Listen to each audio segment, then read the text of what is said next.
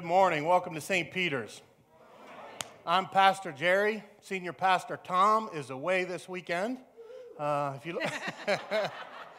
look around, there might be an empty spot next to you. We have about 60 of our members away on a marriage retreat this weekend. So you can keep them in your prayers this morning as they are studying God's Word to try and enrich their lives together. If you're visiting with us for the first time, we welcome you. In the back of our pews, there are blue visitors cards. If you'd like to fill one of those out, give us some information. We'd love to speak to you. And if you need a visit from myself or Pastor Tom, you can include that. We are a praying church. And later today, we're going to have an opportunity for an intercessory prayer for any of your prayer needs.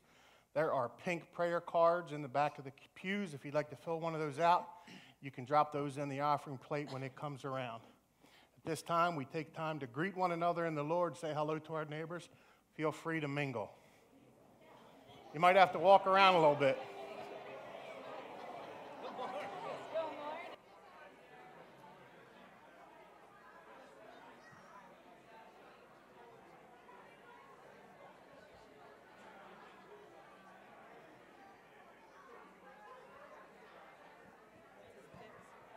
Guitar picks. All kinds of pretty things.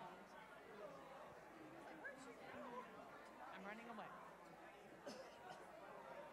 He's doing something. Missed a few coming in. Yes.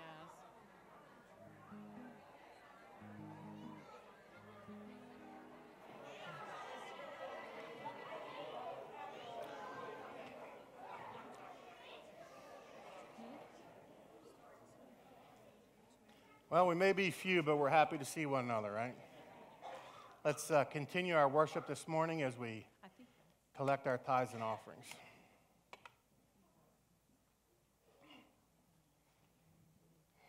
Let's pray.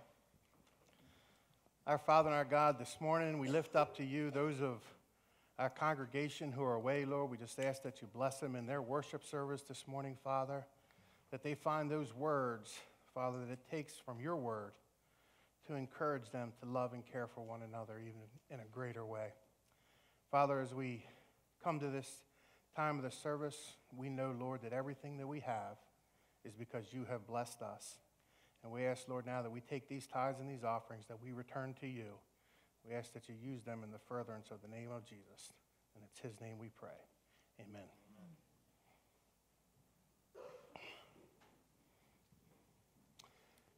Couple of announcements this morning while the offering plates come around. Teenagers Breakfast, Tuesday, March the 10th at 8 a.m. That's at Mason-Dixon in Shrewsbury. There's a sign-up sheet in the lobby. Support group, SOUL. If you or someone you know is grieving any kind of a loss, join the soul group Saturday, March the 14th at 9 here at the church. Annual congregational meeting, March the 15th. Immediately following worship. Church family luncheon is Sunday, March the 1st. That'll be right after worship as well. Please bring a covered dish and join us in that fellowship time. Least of these ministries' annual banquet will be on Sunday, March the 29th from 2 to 5. There's details on that in the bulletin. And also we will be having another fundraiser where we raise money for the building fund, and that will be through the sale of the meats and seafood and frozen desserts that we did last time. That'll be coming up February 23rd. You'll get information on that next week. Who's got it, Jacob? If everybody could please stand. Psalm 23 says, "The Lord is my shepherd, I shall not be in want. He makes me lie down in green pastures. He leads me beside quiet waters. He restores my soul. He guides me in paths of righteousness for his name's sake. Even though I walk through the valley of the shadow of death, I will fear no evil, for you are with me. Your rod and your staff, they comfort me. You prepare a table before me in the presence of my enemies. You anoint my head with oil. My cup overflows. Surely goodness and love will follow me all the days of my life, and I will dwell in the house of the Lord forever." Amen.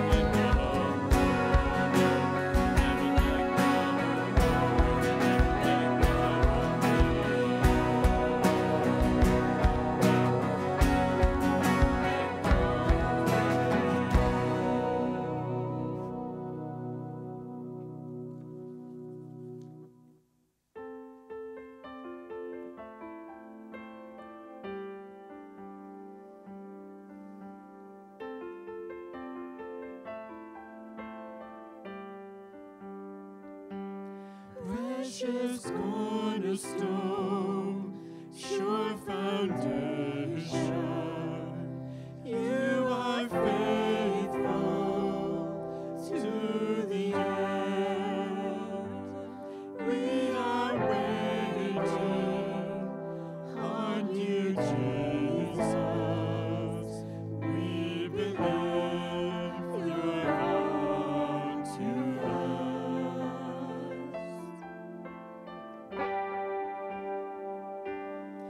Precious cornerstone, sure foundation, you are faithful to the end. We are waiting on you, Jesus. We believe you're on to us.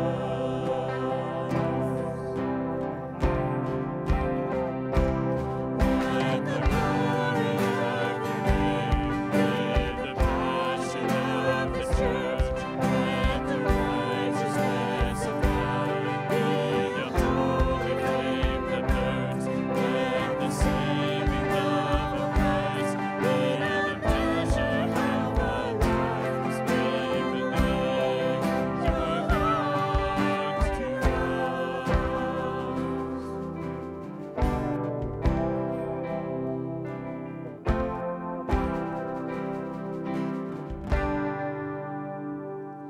only Son of God, sent from heaven, hope and mercy at the cross.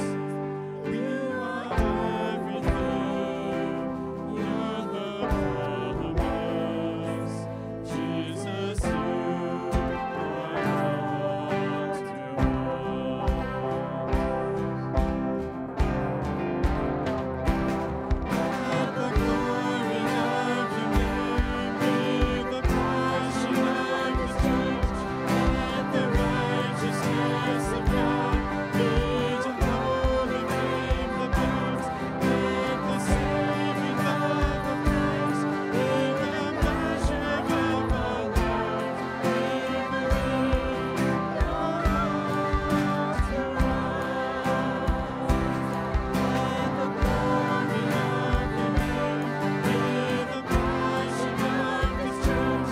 Let the righteousness of God be the holy flame that burns. Let the saving love of Christ be the measure of our lives. We believe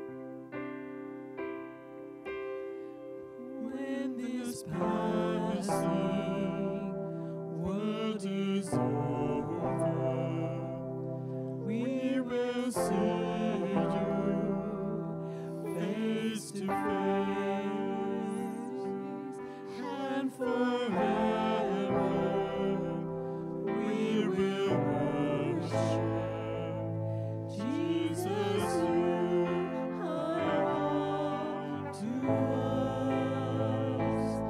Jesus, you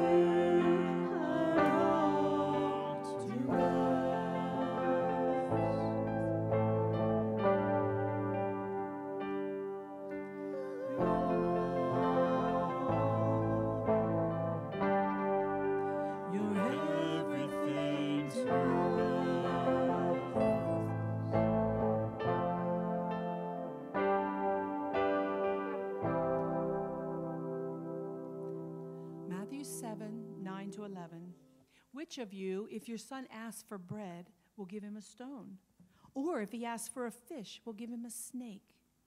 If you then, though you're evil, know how to give good gifts to your children, how much more will your Father in heaven give good gifts to those who ask him?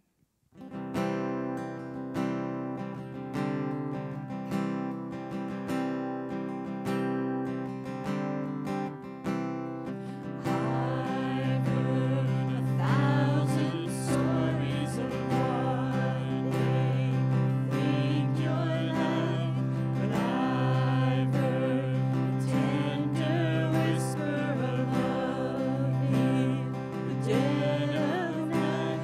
You tell me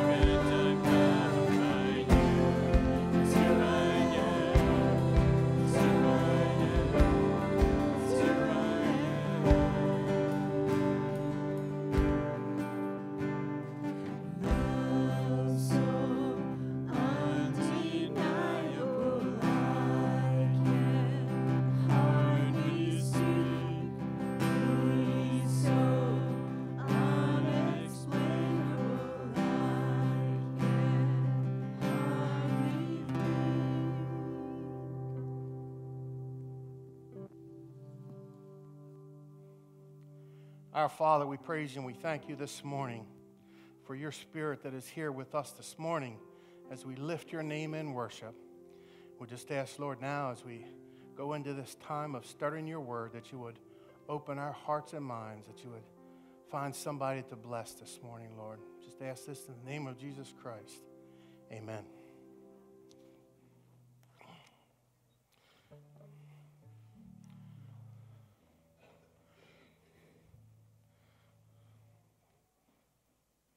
Who's keeping score up there this morning? Steve, you got it? Don't forget an assist for Tila.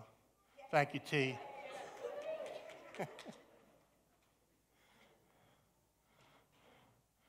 Do we have a PowerPoint, Steve? Children of church, or children of God, you are dismissed. Mr. Eric's back here doing jumping jacks.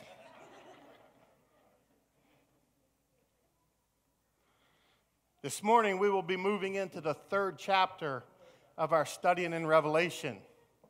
And we're still in the letters that Jesus gave to John to the different churches of the time. And the church that we're talking about this morning, in this letter, it's one of the harshest criticism that Jesus gives to a church, even though the church appears to be doing really well. I can't tell you how astonished I am at how much fun that I'm having in Revelation. And we're going to have a little lighthearted stuff this morning with the message, just because of the way that it spoke to me and how I try to relate it to folks. Karen and I have known one another and have shared our Christian walk for a long time. We're very old. But since we were kids, since we were in Sunday school class together, we've had many discussions about the book of Revelation. And Karen has always found the book of Revelation to be exciting and to be something to study. And when she would see preachers on television talking about Revelation, she would say, "Come on, you got to see this, you got to see this." And my comment to her was, I don't need to know about all the doom and gloom. I just need to be ready for when it happens. If I'm in the right walk with Jesus, I don't need to know all that. She says, but there's signs and there's things to know when. I said, my Bible tells me no man knows the time or the hour, just to be ready. So that was always my philosophy, just be ready. When Pastor Tom came to me 2 years ago, and he said, Jerry, he said, I really am interested in doing a series on Revelation. I said, Tom, I don't know if congregation's ready for that. I said, there's so many ways that you could slip into the doom and gloom. So we did a studies on Corinthians. And then about halfway through Corinthians, Tom said, I'd really like to do that study on Revelation. I said, I don't know about that, Tom. He said, get ready. So I'm really surprised, not that, what I've learned and what I've found from Revelation, but that I'm having fun with it, that I'm able to have fun with it. Revelation is about Jesus Christ. It's about the Jesus Christ that was when the earth was created. It's about the Jesus Christ that walked this earth. And it's about the Jesus Christ who has already won and is coming back to get us. That's what it's all about. And that's fun. So this morning we're going to talk about the church at Sardis a little bit and the problem that they had and how we can relate that to our church. And we'll see what we can do about having some fun with it. Sardis was known for its great wealth, and it may have been the earliest kingdom ever to use minted coins because of the amount of wealth that they had. Sardis was located at the foot of Mount Talamus, 32 miles from Pergamos and about 27 miles from Philadelphia. The city of Sardis and its surrounding area were watered by the river Pactolus. The river was known for its golden sands, which helped the city become prosperous when gold was found near its banks. The city was also noted for its fruits, wool, and the temple to the pagan goddess Cybele. That's the temple there shown on the screen to the goddess Cybele. Cybele And the temple was famous in its worship, which was very similar to the worship that we talked about to the goddess Diana that was happening at Ephesus. The worship, the things that were going there were immoral, prostitution. There was even belief of the people in the area that the goddess Cybele could bring people back to life from the dead. There's no historical fact of that, but it's what they believed. There's the area we're talking about. Sardis was the ancient capital of the kingdom of Lydia. The kingdom's most noteworthy king was a very wealthy Croesus. Croesus ruled from 560 to 547 BC. He was the first person in history to strike pure gold and pure silver coins to be used in the marketplace. His father, King Elaetes, who reigned from about 600 to 560 BC, minted and distributed the world's first coins. They were made of an alloy of gold and silver. There it is in Turkey now. Sardis in John's time was a trade center known for textile manufacturing, dyeing, and jewelry. Sardis had been Lydia's capital and was proverbial for its riches.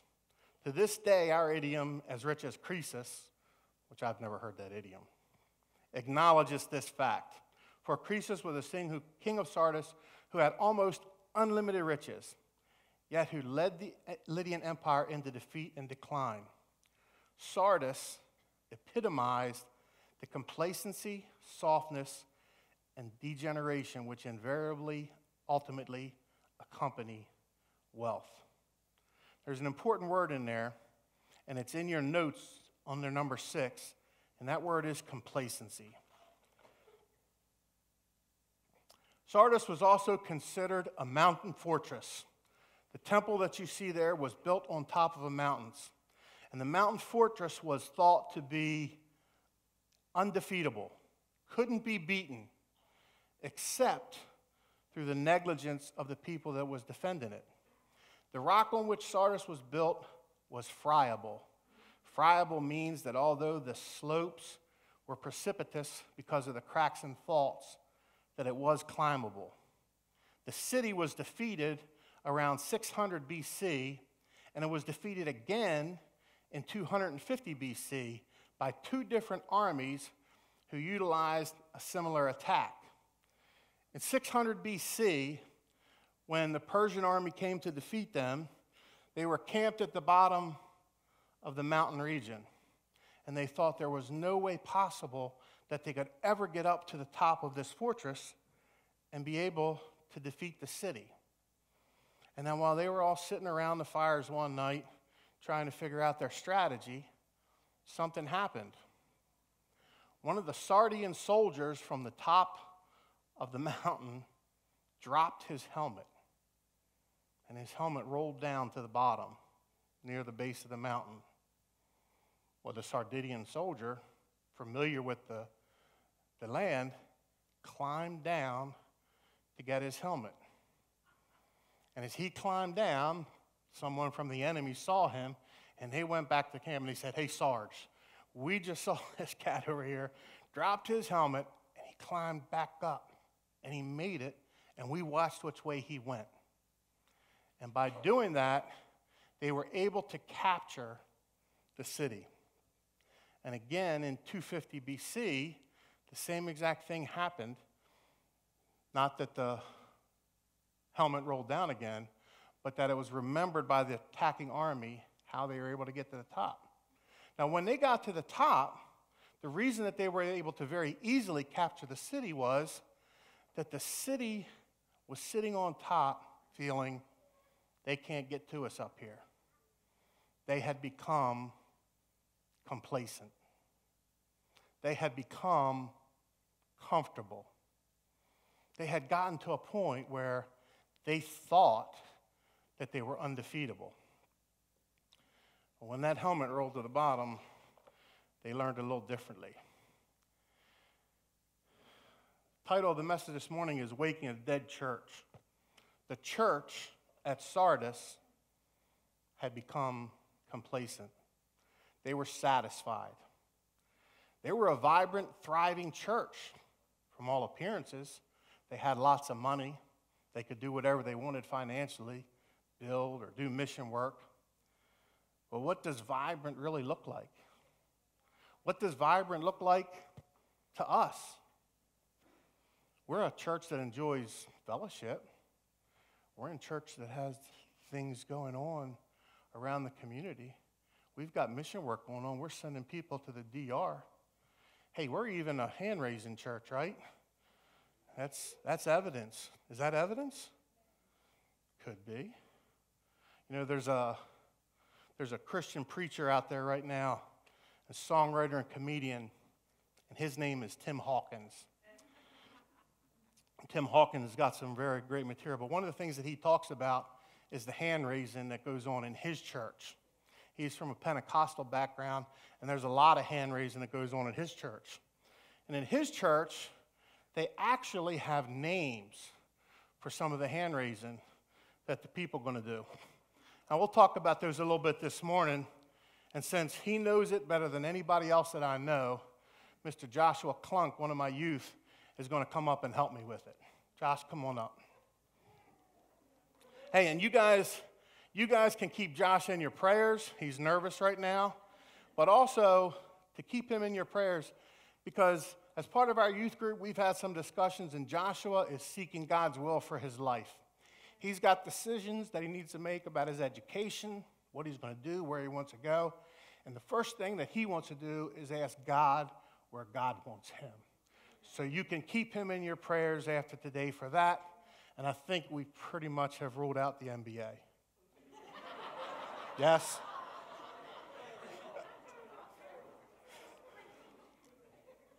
All right, so the different kind of hand raisins that we have in church, for most men anyway, it usually starts with your hands in your pockets because we don't want to draw attention to ourselves. And until that Holy Spirit rips the hands out of our pockets himself, we're just going to sink them down in there. We're not interested in raising our hands. And then when something happens, we get started off. The first one that comes out is carrying the TV.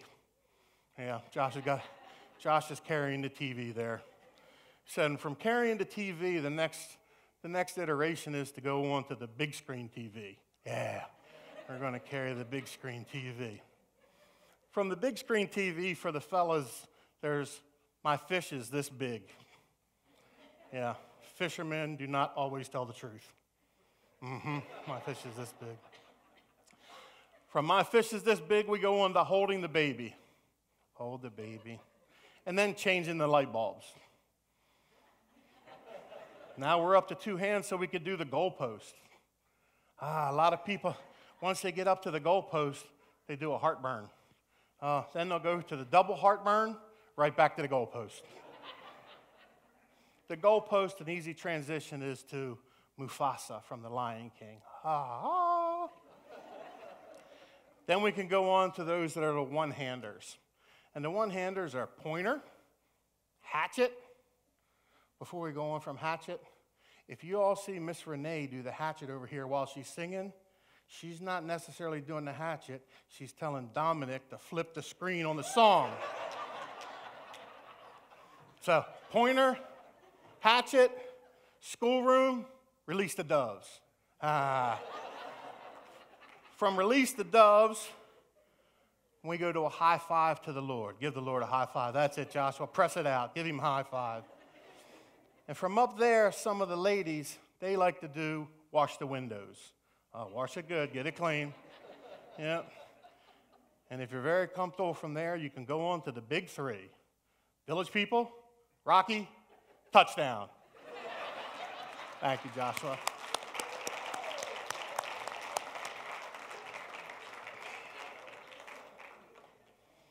Good job.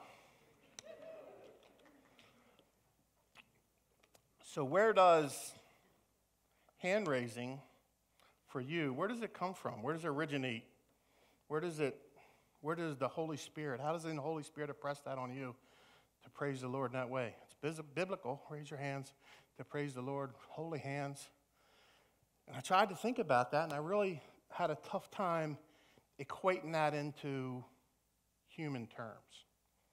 And then I thought about something, Karen and I both come from very big families. Big. My great-grandparents had 16 children. So Karen and I get invited to a lot of weddings. We get invited to a lot of parties and anniversaries. And there's a lot of times there's a band there. And I just am not a dancer. You know, through all the weddings and all that, one obligatory slow dance with my wife, just to make sure that she knows I still love her, that's enough for me. I mean, I've got a brother who's a little bit younger than I am, and he does the electric slide and the, whatever all the rest of them. He does them all, and he gets into it. But that's just not for me. I'm just not moved by that. But then I do find that while we're there, at times, there's always one song or something that comes on, and I'm like a throwback to the disco era or halfway between disco, rock, and roll. And sometimes there's some songs that come on. And we have one, Steve. If something comes on, there's just something about certain songs that I just can't stand still. When they start going, it just makes something inside of me want to move. Do we have it? They're working on it. Tila, can you help with that?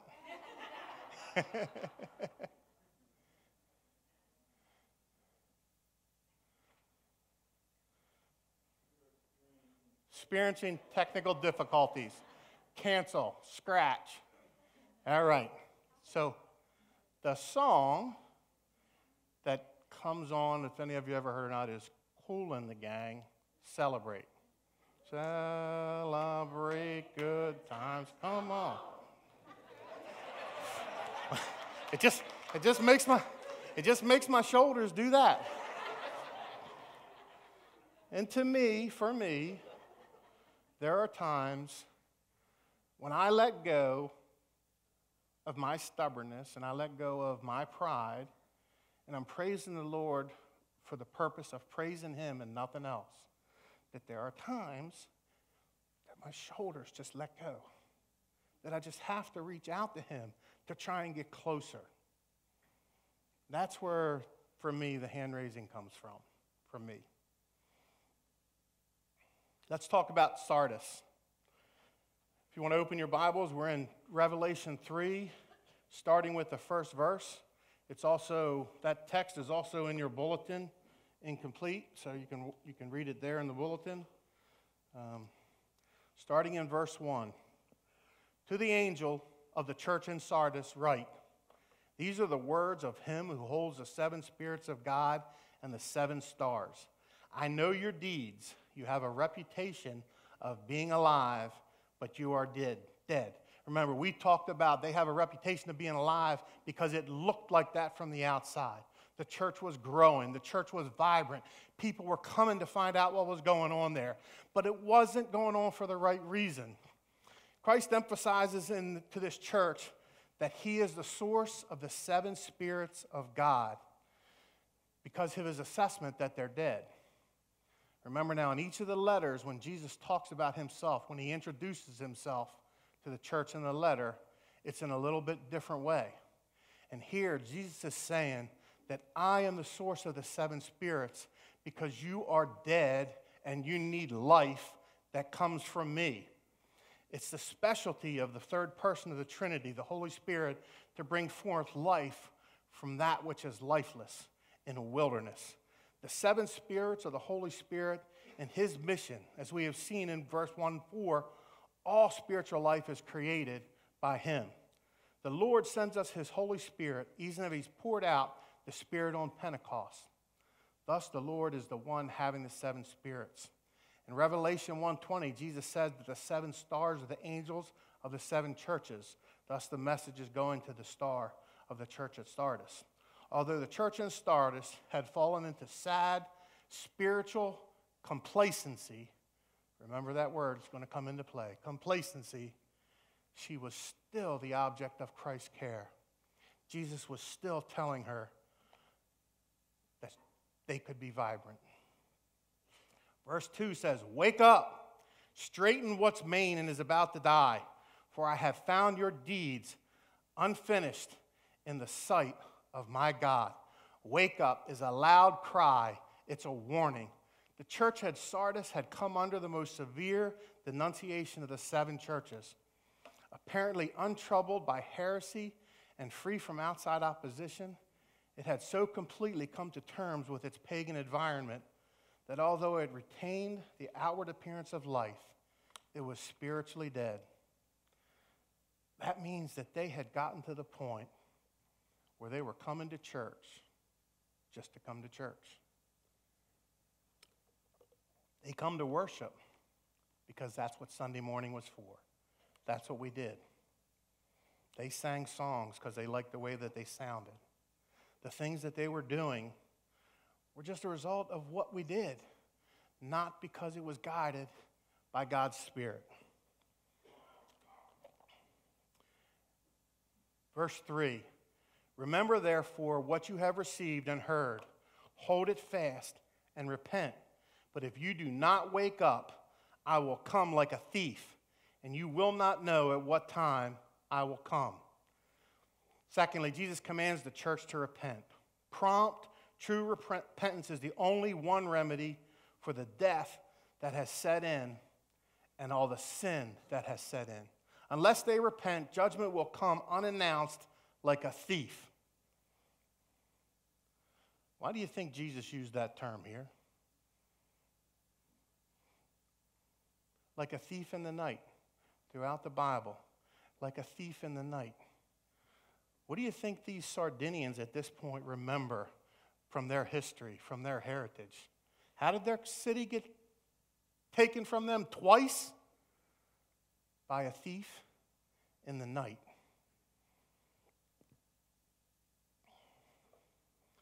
When judgment comes, it will be too late. The judgment will come swiftly. The same symbolism is used in the second coming of the Lord. But here the figure is not related to that event. The judgment upon the church at Sardis, however, is going to be just as unexpected, sudden, and irrevocable as that which is related to the second coming. Verse 4. "Yet you have a few people in Sardis who have not soiled their clothes. They will walk with me, dressed in white, for they are worthy." There were some in the church who had not soiled their garments. They had retained their loyalty to Jesus Christ. They did not adapt themselves to the luxury and the pleasures of their pagan environment. They had not become secularized by the philosophies of the day. First, Jesus says, "Those who overcome will walk with me in white." In white is a phrase generally used for clothing or robes made white. That is, white in the blood of the Lamb. And therefore white because of Christ's righteousness, not their own. Verse 5, "The one who is victorious will, like them, be dressed in white.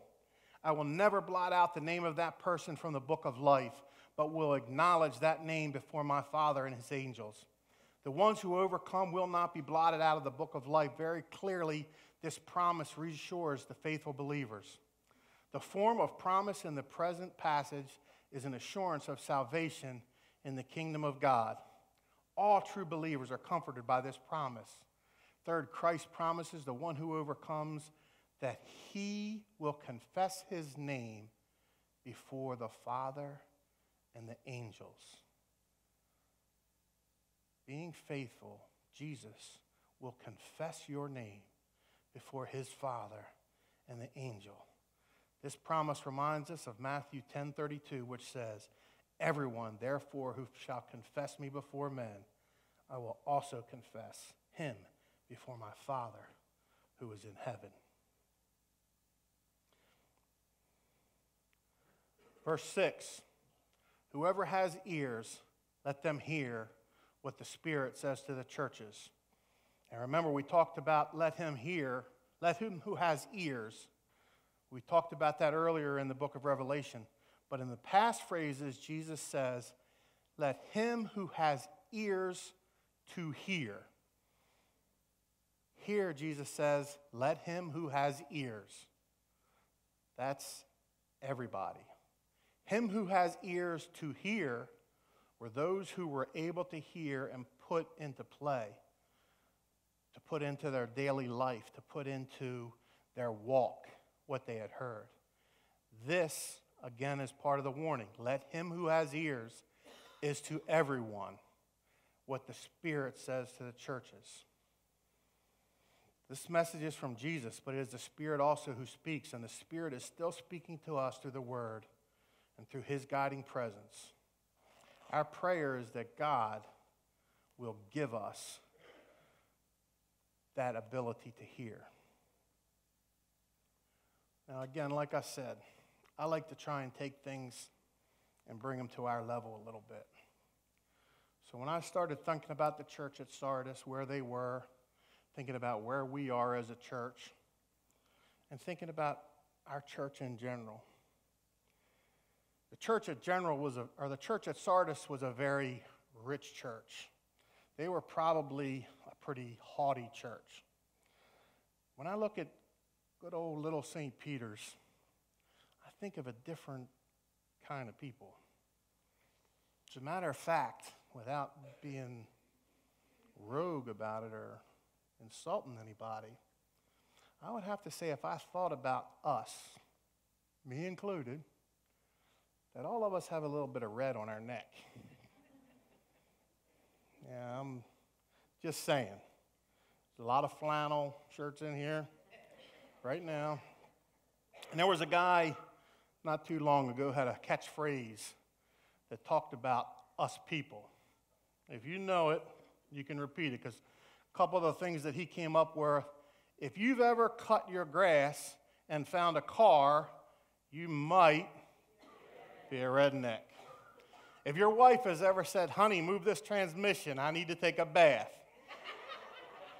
you might be a redneck. If you consider a flannel shirt dressy casual, you might be a redneck.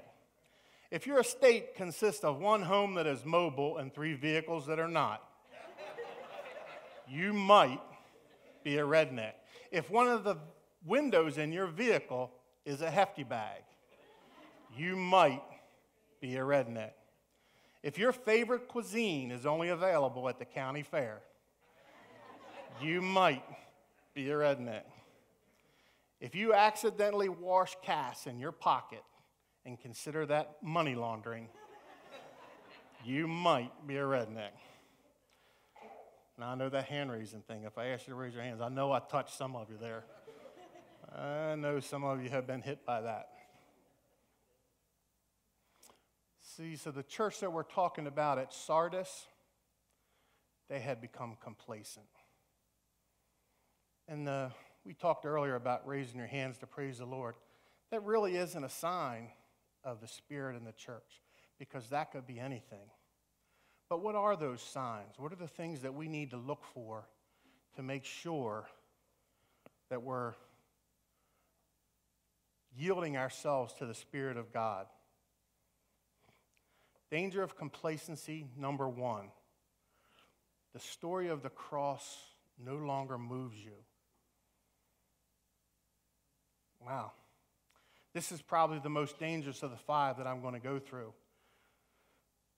But the story of the cross no longer moves you. This sign is probably the most dangerous of them all, because the cross is the foundation, the cornerstone of Christianity. The story of the cross of Christ is what motivates mankind to imitate Jesus and to follow God. The story of the cross represents the foundation of the home of the husband and wife. Husbands, love your wives as Christ loved the church. Wives, submit yourselves unto your husbands. The story of the cross is one which established the new covenant, the sole standard for Christians living in worship today. The cross must continue to motivate us. It must continue to be on our hearts and break our spirits to the point of crying, Abba, Father. It must move us to regretting our sins and moving towards a pure, godly life. We talked about the redneck, but if the story of the cross no longer moves you, you might be complacent. Danger of complacency number 2, church services bore you. While the first sign of spiritual death is by far the most devastating and dangerous, the second sign is probably the most common of them all. Likewise, this sign is also one that is the most obvious when viewed by regular men. While many signs of spiritual death are only seen on the inside of one's mind, this one is reflected on the outside by your actions. That is, checking your watch, being on your phone, sleeping. How many times have you been anxious for the dismissal prayer at the end of a sermon?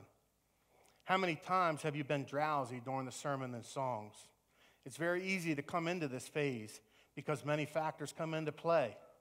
Being busy weekends, hard work of week, medications, and not very good preaching. That's one of them.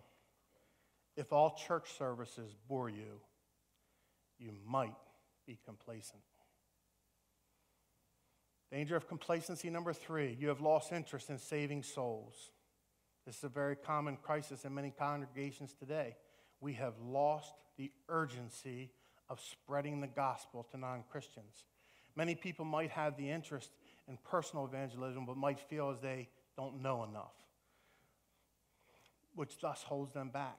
Some might feel that it won't do any good and that people don't obey the gospel anyway. Such an attitude denies the power of the gospel at its core and therefore the power of God. This mentality misunderstands the relationship between the Christian and the world. If you've lost interest in saving lost souls for Christ, you might be complacent. Danger of complacency number 4, still reflecting on the things of the world.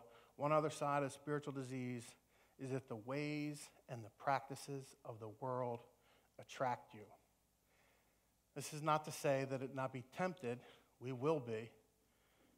Rather, if the world has become your priority, your passion, and the church is secondary, spiritual death is knocking at your door. Have you given way to those things of the world that attract you? If you're attracted to the world, you might be complacent. Danger number 5. The saddest form of spiritual death is without a doubt the denial of being dead in the first place. It is devastating because who don't believe they have a disease don't seek a cure from it.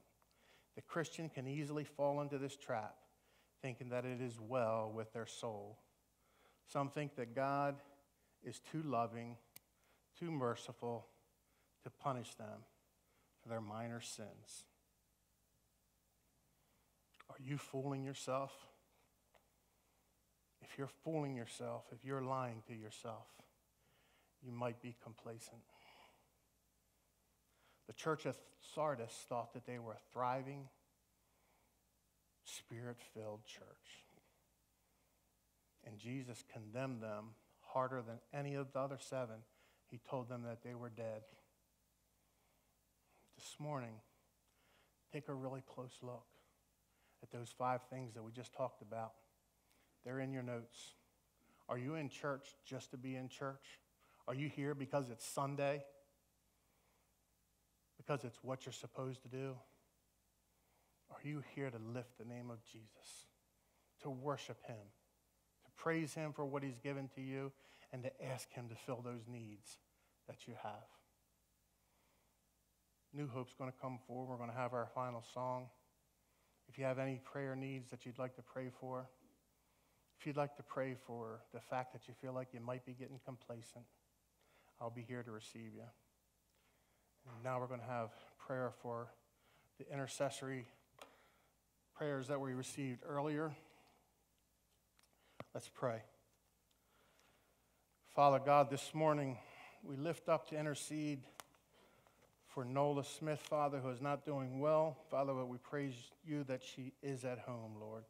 We just ask, Lord, that you bless and keep her, Father. Help her to continue in the healing process, Lord. Help her to be doing better. Father, we lift up Aria this morning who has a virus. Father, touch her body and free her from this virus, Lord. Help her to have peace and know that you are the one that can heal her. And Father, we lift up in the Dominican Republic, Batey 9. We lift up Pastor Albert, Father, as they're in their worship this morning. And we lift up the school children, Father. We ask that you continue to make the paths for the children to be educated, Lord. We ask that you continue to help provide the money that is needed, Father, and the clothing, Lord. And Father, the people to go there and help these children are able to receive an education. And we just ask now that as we close in our closing prayer, Father, that you would guide us, Lord, that you would help us to understand that we need to be about the Spirit of God. We need to be led by the Spirit in all that we do. Help us, Father, not to allow complacency to sneak in on us. We ask all this in Jesus' most heavenly name. Amen.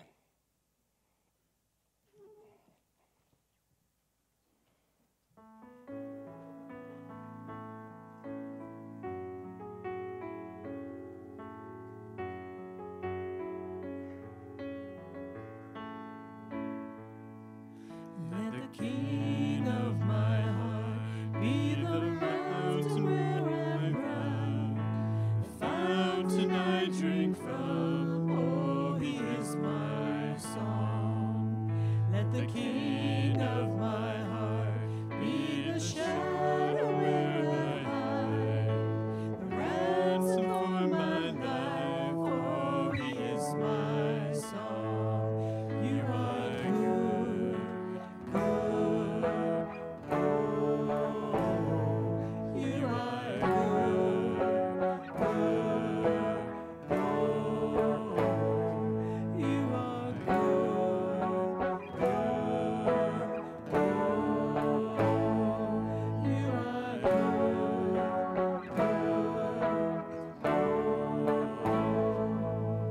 Let the King of my heart be the wind inside my sails, the anchor in the waves. Oh, he is my song. Let the King of my heart be the fire inside my veins, the anchor of my days. Oh, he is my song. You are good, good. Oh,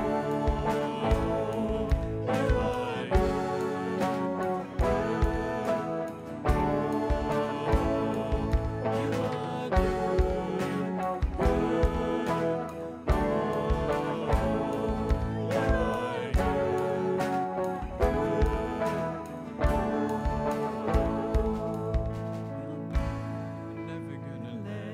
never gonna let me down. You're never gonna let me down. You're never gonna let me down. You're never gonna let me down. You're never gonna let me down. You're